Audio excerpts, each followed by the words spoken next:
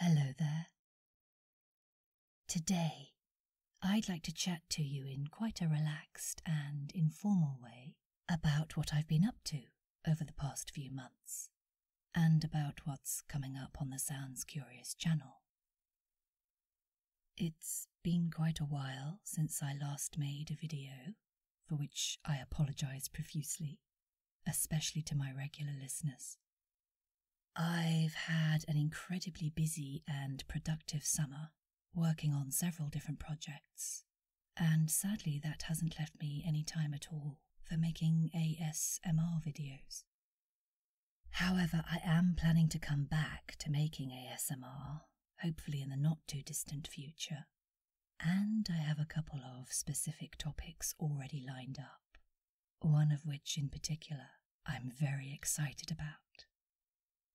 So in this talk, I'm going to tell you a little bit more about those future topics, give you a preview of what will be coming up later on in the year, and also tell you about what I've been doing with my time more recently. While I talk to you about all this, you are, of course, welcome to close your eyes as usual, relax, and let my voice guide you. So, welcome back to another ASMR talk, albeit a slightly different one to usual. This is more of a catch-up, and it's lovely to be able to reconnect with you again and tell you about what I've been doing. Over the past few months, I've been immersed in creating a new play. Those of you who have listened to the introductory talk I made right at the very beginning of this channel's lifetime will know that in the offline world, I work as a writer and director, mainly in the theatre, and also occasionally in the audiobook world too. Live theatre is, of course, something that has dwindled acutely during the COVID-19 pandemic. As I record this talk in September 2021, it's beginning to restart again, at least in some countries. But for the past 18 months, certainly where I live, all the theatres have been closed. And all of us who work in the theatre world have not only been cut off from our livelihoods, but also from our vocation. Now, we're not alone in this, of course. Many people have suffered in the same way. But it is hard to be cut off from the thing that makes your heart sing, and that gives you a reason to get up in the morning. So I decided during lockdown that I was going to make some lockdown theatre. Before the pandemic, the theatre company that I run, which is called Cabinets of Curiosity, was quite often involved in creating theatre productions that were site-specific. And that is to say, I used to write and direct theatre which wasn't necessarily staged in conventional theatre spaces. Instead, it's theatre specifically written for an unusual or historic venue. Over the years, I've created site-specific shows for a variety of extraordinary places. The very first production I was ever commissioned to create took place in an old Victorian brick-built warehouse down by the River Thames in the London Docklands, and since then I've staged shows in all sorts of places. An historic walled garden, the largest bookshop in Europe, an old Victorian brewery, and on the 4th plinth in Trafalgar Square, which is in the heart of the West End of London. Because I'm used to creating these sorts of site-specific works that are made for a particular environment, I decided during lockdown to write a new play that would be site-specific to the environment I found myself working in. And that environment was, of course, Zoom. Zoom, as I'm sure you know, is a video conferencing system that allows groups of people to meet online and chat together.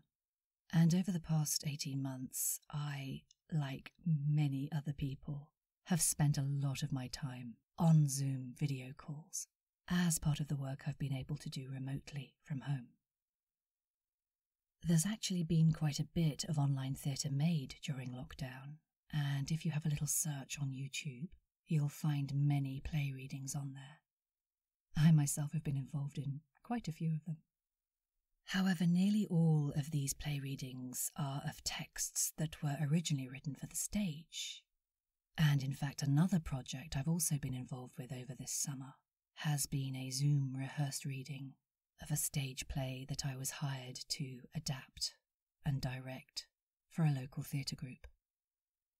However, when it came to making my own new production, I wanted to create a piece of theatre that was specifically written to be performed on Zoom.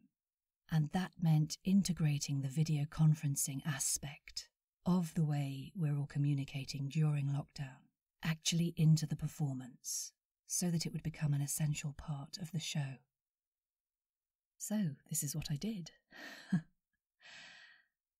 I wrote the play itself back in March.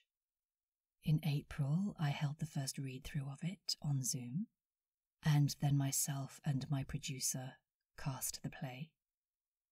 We then rehearsed it entirely online during May, and at the beginning of June, we recorded it. Over the end of June and into July, I worked on the post-production side of the performance, editing together small sections of scenes, adding subtitles, and also collaborating with a very talented musician friend of mine who composed and performed some music for the end credits. Once all that was done, my plan was to release the play online straight away. However, in an unexpected quirk of fate, some local builders who were working close to where I currently live managed to cut through the main phone cable for our road, and everyone in our street lost their internet for over 3 weeks. Fortunately, I'm now back online, but that delayed things for a little while. So now the show is ready, my internet is restored, and the play, which is called Deepfakes, will be premiering here on the Sounds Curious channel on YouTube next Tuesday. I should add at this point that the content and style of the play isn't at all ASMR related. Nevertheless, I decided that this channel would be the right place to host the show, partly because, for those of you who subscribe to my channel, I thought it would be rather nice for you to actually be able to see precisely what I'd been up to for the past few months, and what had been distracting me from making ASMR videos. But also, I decided very early on during the process of creating Deepfakes that I wanted it to be accessible to everyone, regardless of where they live or whether or not they could afford to pay for a theatre ticket. And as YouTube is a free worldwide platform, I decided this would be the ideal place for it. So apologies to you if you're here for the ASMR. My ASMR talks will return in due course, I promise. And hopefully in the meantime, some of you will also enjoy viewing this new type of online site-specific theatre that I've been making. I'm biased, of course, but I think the show contains some absolutely stellar performances from the cast that are really compelling and well worth watching. I was very lucky with the actors, actually, that I was able to involve in the show, because some of them have very busy stage and screen careers most of the time.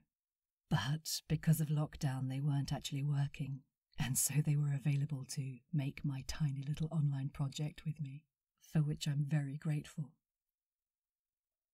So there are some very powerful performances to enjoy in the piece, and the play itself is a political satire. It's set at the heart of the UK government, and it revolves around a fictional Prime Minister who is holding various online meetings with his advisors, assistants and fellow politicians during lockdown. And being a satire, it is, I hope, quite funny. However, although it contains a lot of humour, the play also has a serious message and contains a lot of heart. And that's because when I was writing it, I was very intent on creating a work that would not only make people laugh, but would also uplift them and empower them in a very sincere and genuine way. It's not too difficult to write political satire, I think, simply because there is such a lot of absurdity and hypocrisy in politics. However, because of the COVID-19 pandemic, we've all been living in quite dark times over the past 18 months, and so it was important to me that I write something that shone a light into that darkness, as well as making people laugh. So anyway, that's what I've been putting my heart and soul into over this past summer. Should you wish to join me to see the results of it all for yourself, then I'd be delighted if you could join us at the Deepfakes premiere, which is next Tuesday, the 21st of September 2021. I'll be there, live chatting, with the producer of the show and also most of the cast. So do join us if you can. It would be lovely to have some of my ASMR listeners join us. However, if you can't make it, then the play will remain up online for you to view at another time, if you so wish. I'll put a link to it in the description below the video, and I'll also put a link to the trailer for the show, which I'm also going to be posting in the next couple of days. Later on this year, once Deepfakes has been launched and has settled down into its online existence, then I will be returning to making ASMR videos. I won't be making them regularly, I'm afraid, and I won't be returning to it straight away either, because I'm actually going to be moving house later on this autumn, and that's going to be quite a big undertaking, so it will be another few months before I'll have any time or opportunity to set up my new audio booth and record some new content for you. However, I am planning to get back to the ASMR before the end of the year, and I already have a couple of topics lined up that I'm very much looking forward to recording and sharing with you. One of these is going to be on the history of the tarot, and it will focus on the art of tarot cards through the centuries, the way the symbols have evolved and changed over the years, and the fascinating iconography and imagery that often goes along with tarot cards. A second talk that I'm planning, and which I'm very excited about, is going to be on Alnwick Castle. Alnwick is a stunningly beautiful castle that's situated in the northeast of England, not far from the Scottish border. And today, it's probably most famous for being the filming location for Hogwarts in the Harry Potter films. It's an utterly magnificent place, and if you've ever watched one of the Harry Potter films and marvelled at that amazing Gothic edifice that Hogwarts has, with its many towers and battlements, then I think you'll really enjoy taking a peep inside the castle with me and seeing the actual rooms for yourself. I'm particularly thrilled to be making this talk actually because, in general, photography isn't allowed inside the castle. It is open to the public, but anyone who visits is forbidden from taking photographs, and consequently not many online tours of the interior are available. However, I've received special permission from the Alnwick estate to make a virtual ASMR tour, and I can't tell you how much I'm looking forward to exploring this gorgeous place with you. There's one room in particular which is an utterly sumptuous library, and I think it's one of my very favourite rooms in any historic house in the UK. I can't wait to share it with you. And there are also some surprises to discover in the gardens of Alnwick, most notably a walled poison garden, which is kept under lock and key. So I'm looking forward to exploring all of that in a new ASMR video in due course, and I hope you'll be able to join me for it towards the end of the year. Meanwhile, let me just say thank you, especially to my regular subscribers, for your patience in my absence, and for your continued support of the Sounds Curious channel. It means a lot to me. I know I don't make many videos these days, but it's always so heartening when I receive a lovely supportive message from one of you or a friendly hello. It reminds me why I started this channel in the first place, and it inspires me to keep going. So thank you for being here. And if you decide to come and watch Deepfakes with us next week or at some later date, thank you for that too. I hope you enjoy it. And if you do decide to tune into the premiere next Tuesday, please be sure to type a quick hi to me in the live chat and let me know that some of my ASMR crew are there. It would be great to see you, even if I can't actually see you. Meanwhile, I hope you've enjoyed this brief catch-up, that it's helped you to unwind and relax, and I hope you can join me again at some future date for another ASMR adventure. Until then, thank you for your company. Goodbye.